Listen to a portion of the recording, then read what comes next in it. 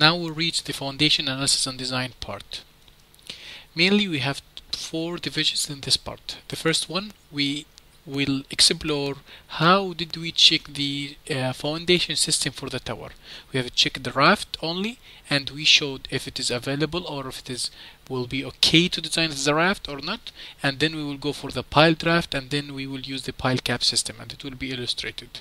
The car parking foundation system, which is just two-story building, we have used the isolated footing and strip footing.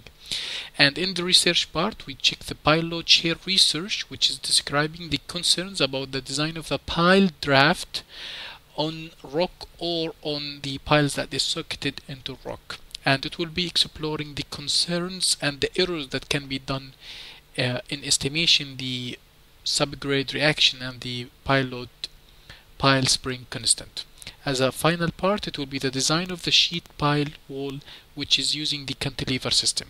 Here, as you can see, that this is the tower area, and in this tower area you can see that we will use the high capacity foundation system, and this is the car parking area, which we use the spread footing and the single footing for the foundation. For calculating the raft foundation, if we want to do raft, we have to check the settlement, and we assume that this is the sand because it's a man-made island and we have some sand, 9 meter. Then the rock will start with an average RQD of 45%. When we check the settlement, the sand of the settlement was 7.1 centimeter and the rock settlement was 8.5 centimeter. The maximum allowable settlement in the raft is 10 centimeter, and it will not be allowed to use the raft foundation in the system. And we showed all the details and the calculation to show that it will not be adequate for this system. So we switch to the pile draft system. The pile draft system, the first procedure, the first step in the procedure of the pile draft, that we have to calculate the pile capacity. And to calculate the pile capacity, we have to know what is the rock that is surrounding and the friction with the rock, and how we are going to transfer the load of the raft using the piles to a stiffened strata of the rock. To estimate the number of the piles, if we want to use just a conventional pile draft, we will know what is the total surface reaction, and we will divide it by the pile design capacity. We can check how many piles, and we distribute it equally. But we had a problem that some of the columns are concentrating on more piles than others. For example, if we take this column is putting more load in this pile, so this pile is not adequate, and it is not distributing the load of this column for all piles, even if you used a rigid raft. So we have tried to go to the pile cap system. The pile cap system is using, you can group the columns. We use the middle raft to take the shear walls and the major columns by a raft and distributing it to the piles, and for the other columns we can put the pile cap system for each control for each columns. Also, we have some problems in this. We have to increase the thickness of the pile cap, or we have to increase the number of the piles.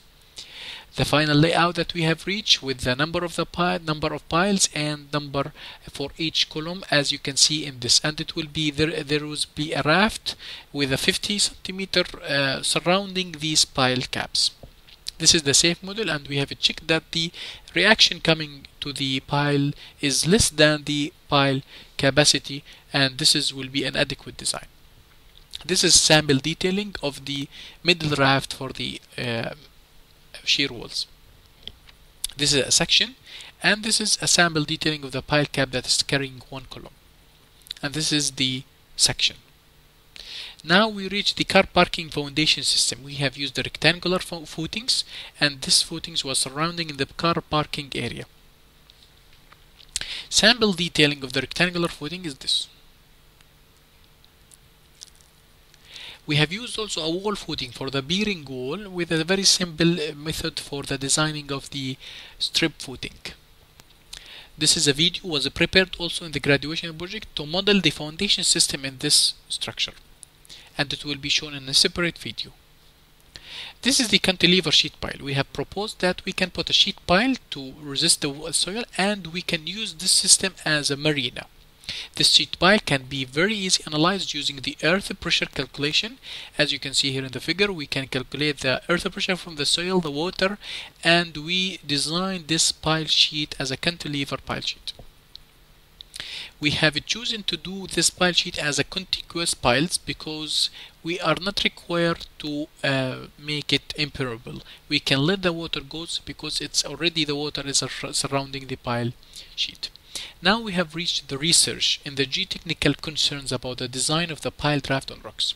We know that we have two concepts in the design of the raft on piles. The first one is the conventional concept, which assuming that the stresses that is coming from the raft is distributed to the piles directly, and there is nothing sharing the loads from the surrounding soil or rock. The other type is the piled raft concept. The piled raft is considering the spring constant of the pile and the subgrade reaction of the rock. In these two modeling for this raft foundation, we are assuming the modulus of subgrade reaction, and we are assuming the pile spring constant.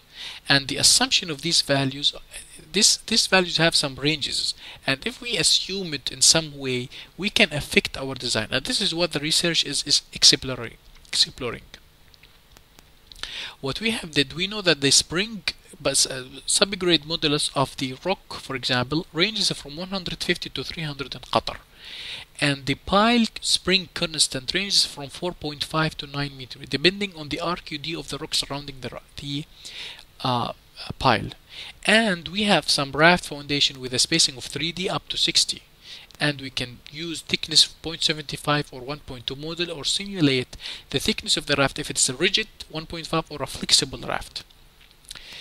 We have considered two types of the piles. The piles which is embedded in the rock, fully embedded, and this is the case of Qatar and Corniche. Depending on the RQD, different RQD, we can get different pile spring constant.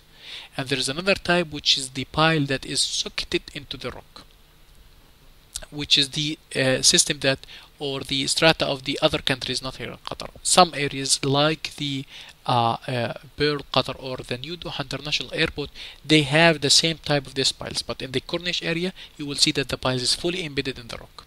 We have taken this spring constant, and we have checked all these values that we have described here for all cases to describe the errors that can be done using the assumption of overestimating or underestimating either the spring constant or the subgrade reaction.